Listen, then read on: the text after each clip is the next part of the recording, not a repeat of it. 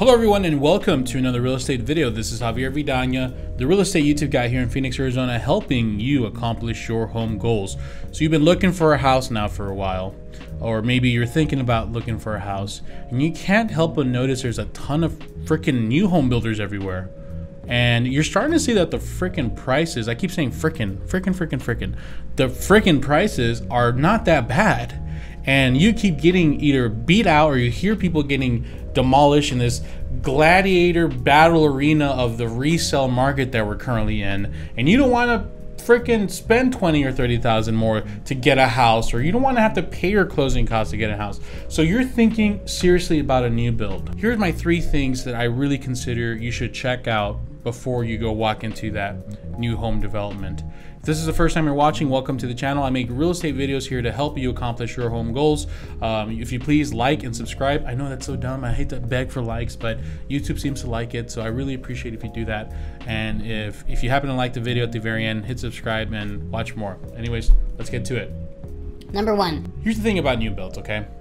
They are very nice and shiny, and as you walk through the model home, you're like, ooh, this is nice granite, ooh, this is that. And they usually, before you walk in, they get you with a big old billboard that says home starting at X, like a really cheap amount, and that makes you go in there and get all excited.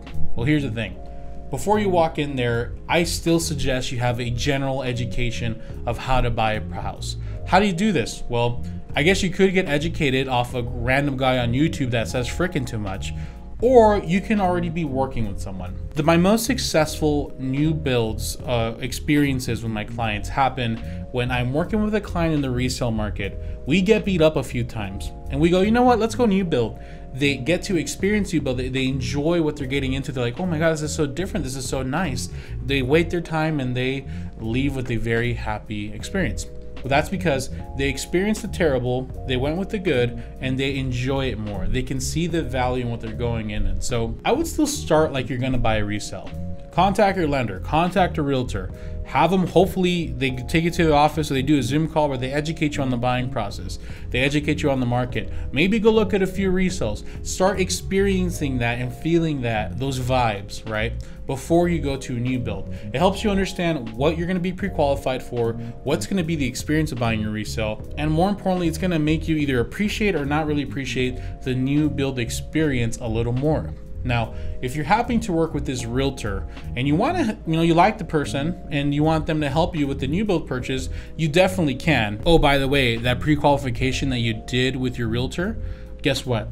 When you go talk to the new home developers or whatever, they're always going to sprinkle in like, hey, if you go with our lender, we're going to give you an incentive, or hey, we're going to pay your closing costs for you. And guess what? That's pretty freaking sweet.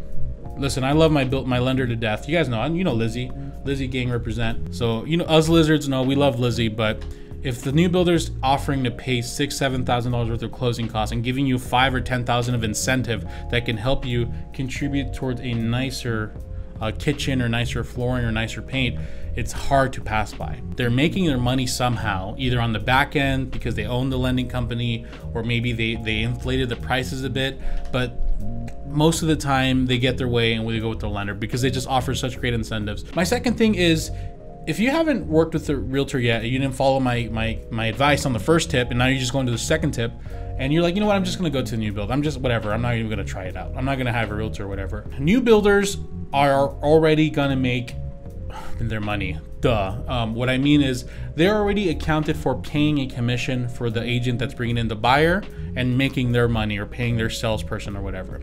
So there's already a percentage that they've put aside, and they probably put into the house because they know people come with realtors sometimes. So if you're gonna go this route and go lone wolf and not have a realtor there, here's what I recommend you do, okay?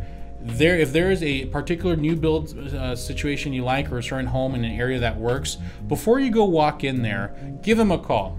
You'd be like, hey, my name is John, my name is Joan, my name is Sally, whatever your name is. I'm thinking about buying a home in your community. If I don't have a realtor with me, are you going to give me a better deal? It's gonna be yes or no. These salespeople don't care if you have a realtor or not. Honestly, they don't. Everyone I've worked with, they seem to be like whatever. But there are some states and cities out there that are very vicious. And they might say, oh yeah, I'm gonna get you a better deal. Or oh yeah, no, don't settle for that. Be like, how much you're gonna save. Do I save off the price? Is the 2 to 3% you were gonna pay that realtor then going to, does the deduction in the price, or are you basically making that? So if they tell you that, no, we're not gonna give you any kind of discount going to a realtor, then stop. Why don't you just call a realtor that you like and just have them go with you? I have a lot of people in the channel that just like me and they just say, Javier, I already know I'm gonna go buy this new build. I just want you there with me. So I'll be like, all right, let's go. And I'll go with them. People always hate when I say this, but it's the God honest truth. Realtors always like to overinflate their self-worth and be like, yes, I did this and that and this and that. But the reality is with new builds, there's not much to do. We can be there to kind of go with the new builds, and you can pick your upgrades, and I can be like, hold on, Sally, don't get that upgrade. No, I'm not gonna do that. You're gonna choose your upgrades and do what you want. And when it comes to negotiating, well, if you're in a crazy market, sometimes there's not much to negotiate. If you're not gonna give the price that the new builder wants, they have 5 or 10 other people that are gonna sell these lots right away, right? Usually what these builders do is they release 3 to 5 lots at a time, and they'll sell out quick because they know they can sell out the whole lots right away. So if you're in that market, then they're not really negotiating off the price. They're kind of just there to oversee the paperwork and make sure there's no funny business, just to make sure that someone's on your side and they don't try to pull anything, right? But other than that, we're kind of just there for the ride. If you have someone you like and you're someone that you want to work with, why not have them go with you if it's not going to cost you anything? Now, if it's the other direction where they say, yes, if you come in without a realtor, we'll take off $10,000 off the price or $5,000 off the price, then my friend, you have a very difficult decision to make. Are you gonna go in there? If you're experienced already and bought a house, maybe you don't need someone, just go in there and get it done. If you're not experienced, you need to say, well, is that $5,000 or $10,000 deduction gonna be worth the hassle of having not someone have my back? Your choice. And the last thing I'm gonna say about new builds that you should know is the price that's being marketed is not gonna be close to your final price. Now, yes, there is very few exceptions of people that go into new builds and they start at their base price and they stay near that base price. They don't add any upgrades and they get a very, very basic new build. It's brand new, but it's very, very basic. There are people out there that does that. But here's the thing. If you're gonna go new build, why not add nice things in there? Why not, if you want the nicer flooring, just get it done. Or if you want the nicer cabinet, get it done. Now, granted, they're probably overcharging you for that service. You could probably do the granite yourself and it's cheaper. Or you could probably do the, I don't know, freaking fans yourself, or you can do the extra wall that they're charging you $4,000 for, the patio yourself. You can do all this by yourself. But if you have the builder do it, there should be some kind of warranty attached to it. So if anything happens with that granite or something happens with that patio, there should be a warranty behind it. So it's protecting yourself a little further. And secondly, and the most important thing is time. Like, your time is much more valuable than you think. Your time and energy, you're not gonna get that back. And having to work with these upgrades or these projects after you move in, especially to a brand new house where you have to tear something that's brand new, is gonna be draining. The price that you usually see that's being marketed is not always that gonna price. First and foremost, it's very rare when you see that price there that you're actually gonna like that model. The cheapest model they have is always a little wonky for some reason. There's always something weird about it. Their rooms are small, or the freaking kitchen's like next to the master. I don't know. There's always weird things that with the very cheap price house. So you're gonna go in and then you're not gonna like the cheapest model. So what they're always gonna have on display is the mid-tier model, the nicer one, and the really, really big one. They're always gonna have like a different variation of them. And what you're gonna notice is there's gonna be the super cheap model, and there's gonna be a huge price gap, and there's gonna be a bunch of them scattered up here. Maybe there's one in the middle sometimes, but usually that's what happens. That's because they usually they make the cheap model to kind of get your attention, and then really the purpose is, and what most people do, is they settle for a higher model that has better and more modern features. So the first thing is you're gonna have to watch out for the different models, or you're probably gonna end up loving something a little different.